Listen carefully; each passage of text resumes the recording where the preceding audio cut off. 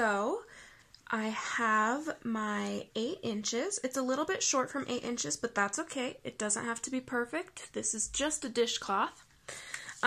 You can measure it using whatever you have in your house. If you have a construction measuring tape or a ruler, or even, this is not a super accurate way of measuring, but from here to here, measure that 1, 2, 3, 4, 5, 6, 7. See, mine's a little bit longer than an inch, but you get the gist. Or you can also just fold this corner to this corner and see if they're fairly even. So you kind of want it to be a square shape. So that's where I'm at. But now we're going to bind off. And if you're wondering, yes, I did knit this all using the pencils. So it is possible. Yours may not look exactly like mine, especially if you're first starting out. It may have parts that are a little bit looser, some parts that are a little bit tighter, and that just has to do with tension. You're not doing anything wrong. It just comes with practice. So sometimes you'll get stressed, and so you'll knit tighter, and it'll pucker in a little bit, and it'll come in a little bit and out as you loosen up and you're knitting looser. So with practice, that comes. I even still have issues with that, but like it's not going to look exactly like this, and that's okay. If it does, good job. You're doing great, because this happened after lots and lots of practice, you guys. And that's the thing with knitting as well as any other hobby, you know, practice. So now let's bind off. So I have my left needle right here and my right needle right here. So you're going to, and your yarn is on the right again, so I've turned. So I'm going to stick my needle in and go as if I'm going to just do a knit row. So I'm going to knit 2 stitches. So 1, 2. So now I have 2 stitches on my right hand needle.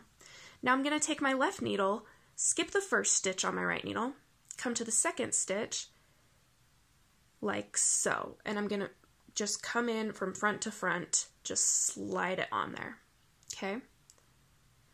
Then I'm going to pull it over the other stitch I have on my right needle,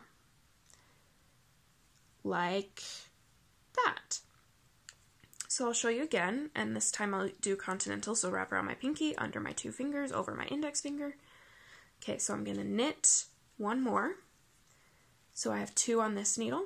I'm going to take my left needle, come from front to front, and I'm just going to pull it over that other stitch on my right needle. And that's another one bound off. So again, I'm going to knit a stitch, take my left needle, and pull the furthest stitch over the closest stitch. Okay, one more time. Knit 1 stitch. Stick it from front to front, passing over this first one like so. And you just do that all the way down, and I'll meet you at the end.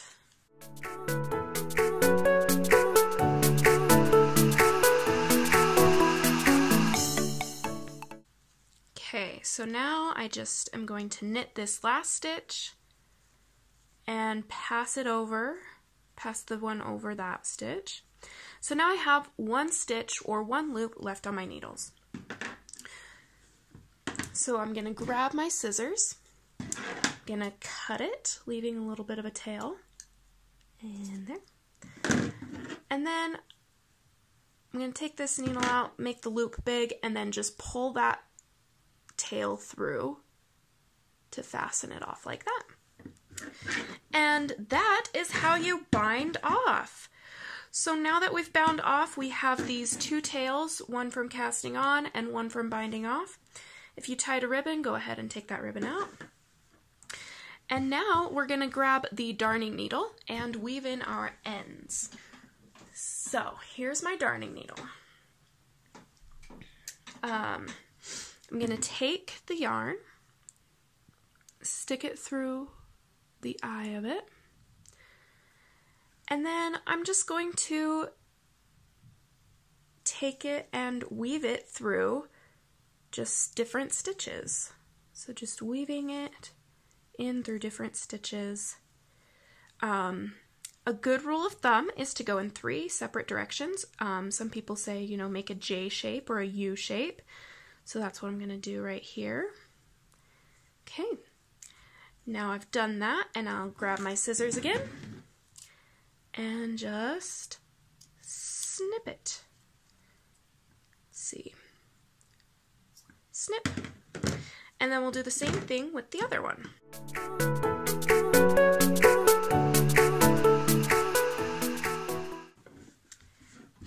And now we have our basic knit dishcloth. If you like the width of this, you can, instead of stopping at 8 inches, you can go for like 100 inches and make yourself a scarf. So really, the possibilities are endless. The skills that you learned here are easily transferable to make anything. You could also cast on more stitches and knit up further and make yourself a blanket or a baby blanket or anything like that. See you next time. I hope you enjoyed the class and have a wonderful day.